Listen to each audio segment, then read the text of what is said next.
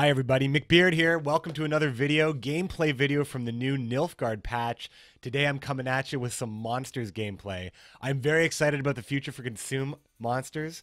And I think that they have a huge influx of power, versatility, flexibility, and just generally I think a lot of the clunkiness that was coming along with the newly designed Neckers and the way Necker warriors were interacting with them. I think that there was a clunkiness to it in that you would copy your Neckers in order for them to keep replacing themselves, but ultimately end up drawing them or keeping them on the board when you wanted them to go away and replace themselves. Well, all of that is no longer an issue.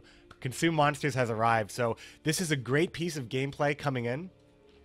This gameplay, I believe my opponent for this one is the one and only King Blacktooth, who is playing Emir. So you get to see some Nilfgaard gameplay in this one as well. But mainly, this is going to showcase the differences between the new Neckers, Necker Warriors, Vran Warriors, the new Crones, Harpies, Commander's Horn, Aridin, and I believe those are the main changes, plus there is some Nilfgaard gameplay as well. So you'll notice, basically the main things to notice are that the Neckers do buff themselves when they're on the battlefield.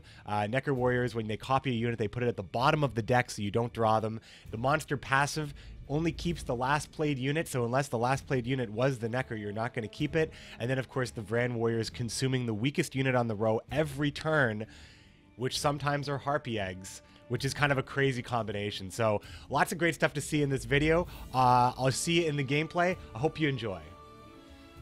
All right, folks. Patience is not a virtue I am known to have. You shall die, world. It's the new K-Ran snacks coming at you. So you can see what I have in my hand. You'll notice the Crones as well. So the Crones are a 6, 7, 8 staggered at this point. Otherwise, they're the same. I honestly think that's the best change they could have made. I didn't want them to change them too much. Crones, man. New Commander's Horn, as you can see, add 5 strength to all units on the row, non-gold units. The new Vran Warrior, there it is. Pause the video if you want to see the descriptions as well. Not all of these descriptions were final. Hungrily looking for a Necker, and I found it. So my opponent here, King Blacktooth, playing Emir Var Emrys.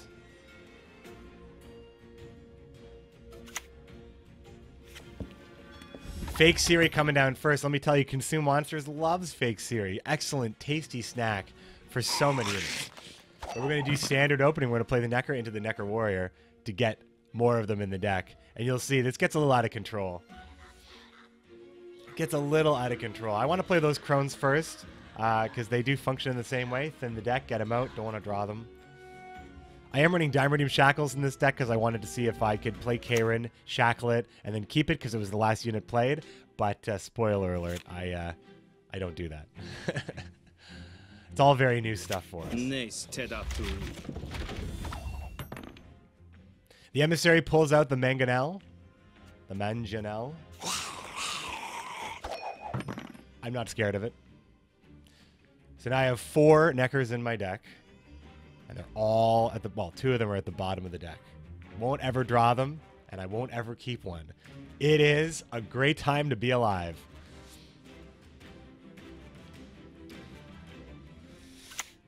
Aridin also is now a 12 strength, fully weather immune unit. Aridin got a huge buff.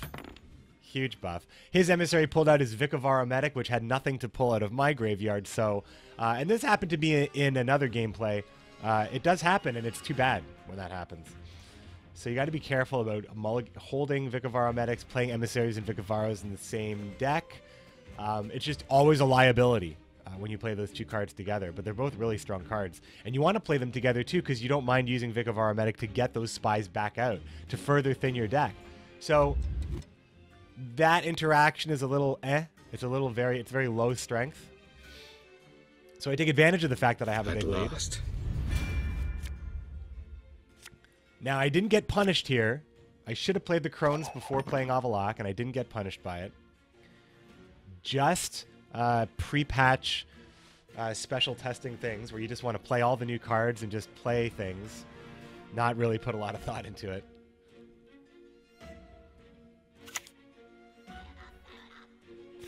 Love consume monsters in this patch, though. We haven't even gotten started yet. Some of the stuff that comes out of this. It's really... Joachim DeWet pulls out his other Vikravar medic, which is also rendered useless because there's nothing for it to pull. It does get the buff, but that's probably your worst case scenario. It's basically like playing a 6 strength silver, sort of, kind of, in a way. So the Vran Warrior is going to start chowing down on Neckers. Is that what I do here? No, I changed my mind. I think I want to get the eggs on the board, get those Harpies playing.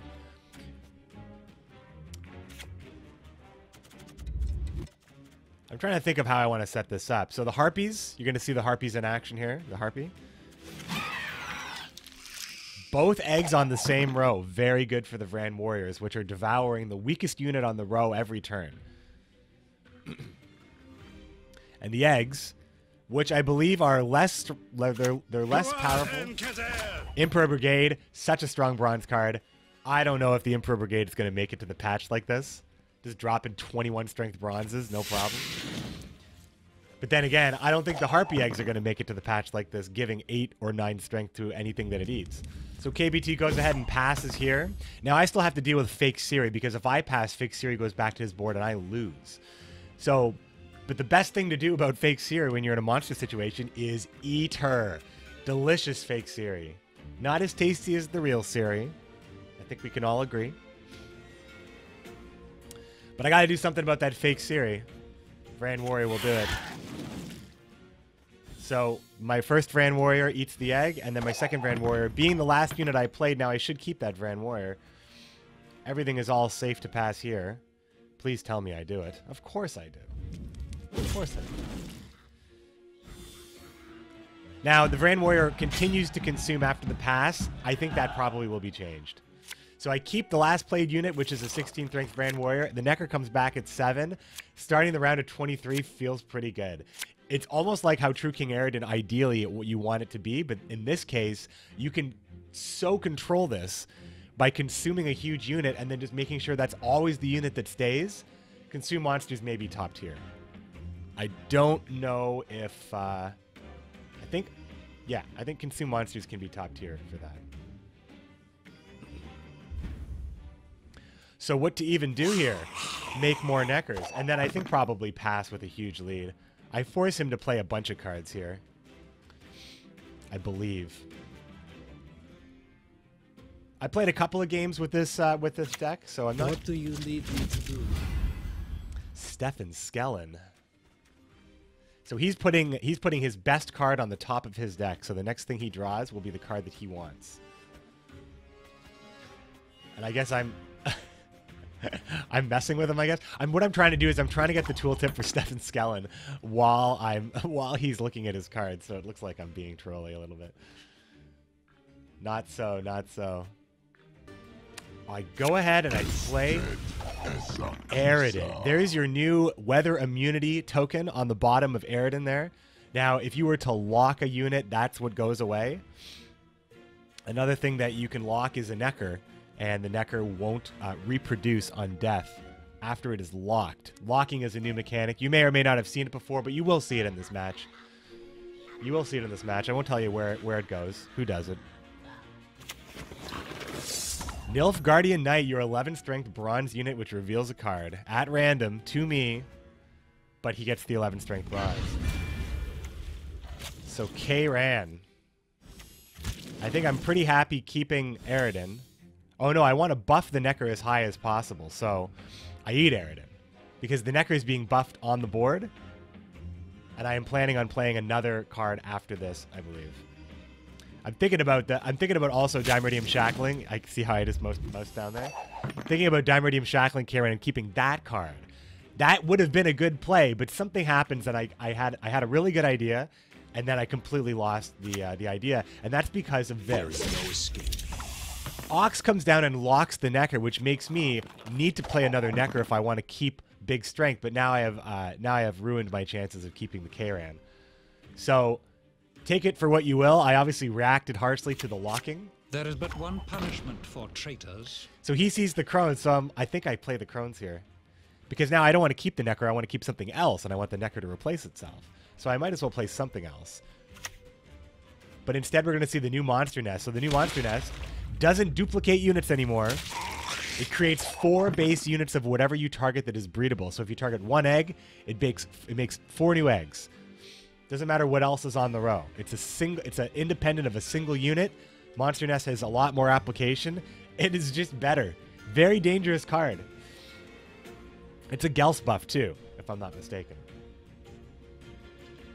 And these all go in your graveyard. I know there's a lot of stuff like Banard Adepts and Fire Elemental, Lesser Elementals, and stuff like that. That kind of junk fleeting from your graveyard. Monster Nest spawns are not. And Ericus are also not fleeting. I knew you would ask for this. Vatir de Rideau. Showing my whole hand to my opponent. So, Commander's Horn is awesome with Monster's Nest. You'll be seeing a lot of this from me, I believe, after the patch. Unless they completely change. It's possible that maybe Monster Nest doesn't make 4 units, it makes 3. It's possible that Commander's Horn doesn't do 5, it does a different number. All of this was still in tuning, but I think if you can make a big row, you're always going to want Commander's Horn because you're always going to have a nice row for it.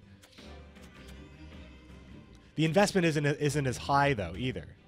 And I'll behave, I promise. Now, he meant to Letho my row. I'm pretty sure he meant to Letho my melee row. But he doesn't have Becker's Twisted Mirror or anything like that. And I see his hand, and I know that my hand is stronger than his. Because of the reveal mechanics, I know that I have won this game already. Decisively. I'd be your best and last. So it's really cool how the reveal mechanic in this case has showed me that there's no reason for me to pass here. There aren't going to be any surprises. This last thing here was a piece of science. I wanted to know if I Dimeridium Shackled the Necker, if it would lose the lock. Since I had already won the game, I thought, does it take the lock away, the shackles? The answer is it does not. Locking stays. Dead Treason. And that's GG. There's your Monsters gameplay. Consume Monsters. And you get to see the new victory art here. So there you have it, folks. Consume Monsters gameplay in the new Nilfgaard patch. I think Consume Monsters are going to be so good. I'm very excited to play Karen Snacks 2.0. And we're going to see some crazy stuff coming out. Again, the final numbers and the final effects, I think, may need some tuning. I think Vran Warrior is a little on the strong side. I think Harpy Eggs are a little on the strong side. Monster Nest may be a little on the strong side, but we'll see. I think that the changes to Necker and Necker Warrior is the change that I'm most excited about because it takes the clunkiness away from them. And the monster passive change, mwah, what can you say? No RNG, full control. We'll see how strong it is. But until next time, thanks so much for watching. Got more gameplay to share for you throughout the week. We'll see you next time. Thanks so much for watching. If you enjoyed the video, feel free to subscribe, like the video. Take care.